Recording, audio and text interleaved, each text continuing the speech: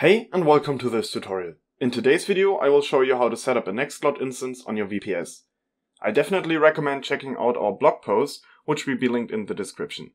There you will find a step-by-step guide as well as all used commands. Prerequisites and requirements. In order to install Nextcloud on your server, you need root access and a domain already connected to your server. In this video I will use our VPS MSSD, which runs Debian 11. Before we start with the actual installation process, I will log in as root onto my server and use this command to check if there are any updates available. Required programs. After updating our server, I will install most of the required programs with this long command. After the installation has finished, I can continue with the installation of PHP 8.0. PHP 8.0. Because the PHP 8.0 package isn't included in Debian 11, I need to add these manually. To do so, use these 5 commands, command after command.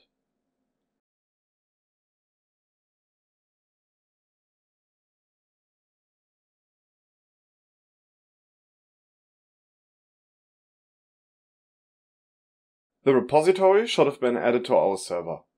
Now we can continue with the actual installation of PHP and all required modules. The installation of PHP 8.0 is done with this command.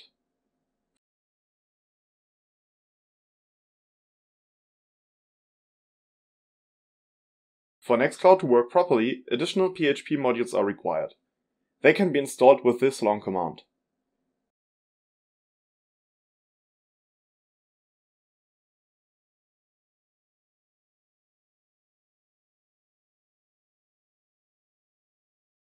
Now PHP and all required modules are installed and we can continue by configuring our PHP version.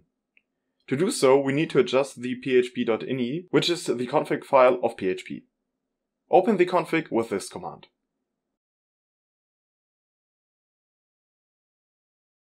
These parameters need to be changed. To make the process of finding the correct values easier, I will press Ctrl+W to open a search bar where I can enter the parameter's name and hit the Enter key to jump to the fitting line. Repeat this process for the other 3 parameters as well.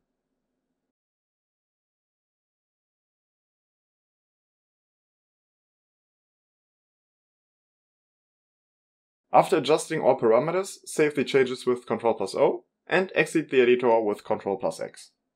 Setting up a database. Now we will create a database. First, log into the database software with this command. You will be prompted to enter your root password. Now create a database with this command.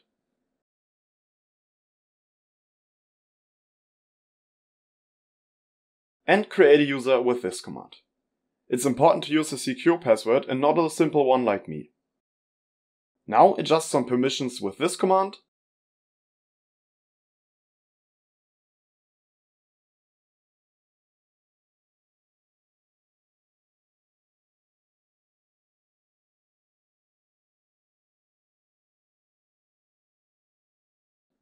And flush the privileges with this command.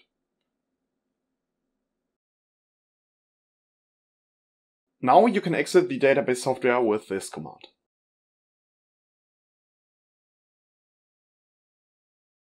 Downloading Nextcloud files. Now it's time to download the Nextcloud files. This can be done using this command.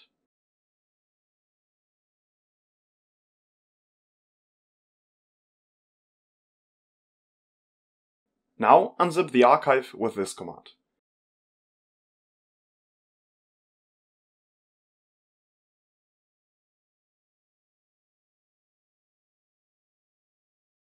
If you want, you can remove the zip archive now, because it's no longer needed.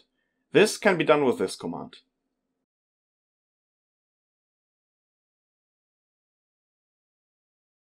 Now let's move the unzipped Nextcloud folder to its correct position with this command.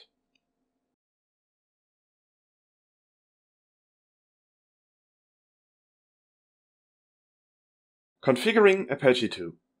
First, we need to activate some modules which are required for Nextcloud to run with this command.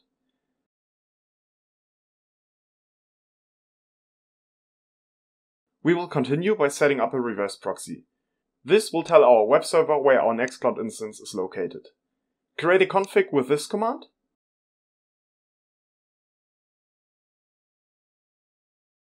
And paste in the following content. You can find this template in our blog post. Now I just need to replace the email and domain line with values which apply to my configuration and my email address. I will save the document with Ctrl+O and exit the editor with Ctrl+X. With this command you can activate your config.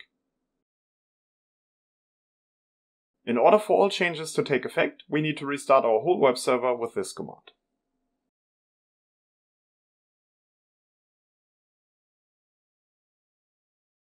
Creating a data folder, optional. By default, Nextcloud will store all uploaded data in the installation directory of your Nextcloud instance. If you want, you can create a separate location for all uploaded data. This step is fully optional. To do so, create a folder at a location of your wish, where you want your files to be uploaded with this command. As you can see, I chose /home/data as the location where I want my files to be uploaded. To choose a different location, adjust the command. Adjusting permissions. We need to adjust some folder permissions with these two commands.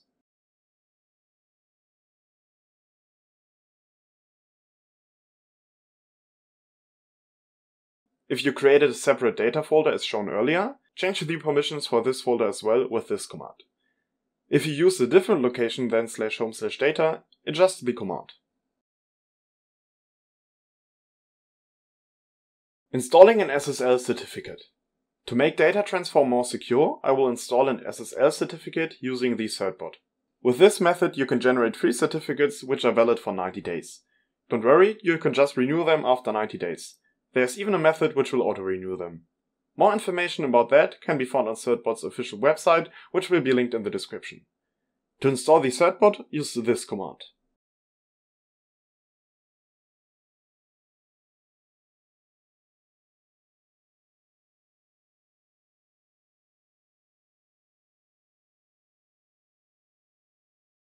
Now run the program with this command.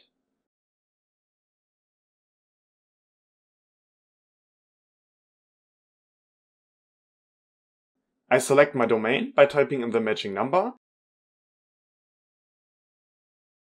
Now it's time to finish the installation via browser.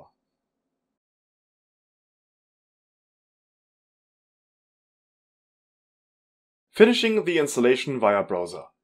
To do so, I will enter my domain in the URL bar of my browser.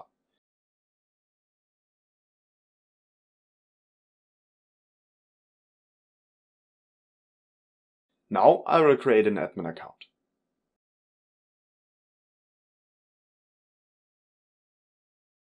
If you chose to use a separate location for your data, adjust the path here.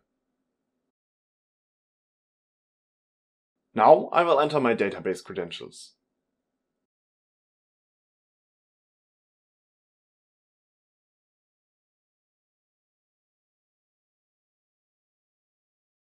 And we'll click on Install.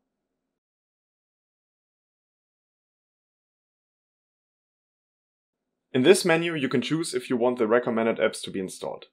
If you want them to be installed, click on Install Recommended Apps. Otherwise, click on Cancel.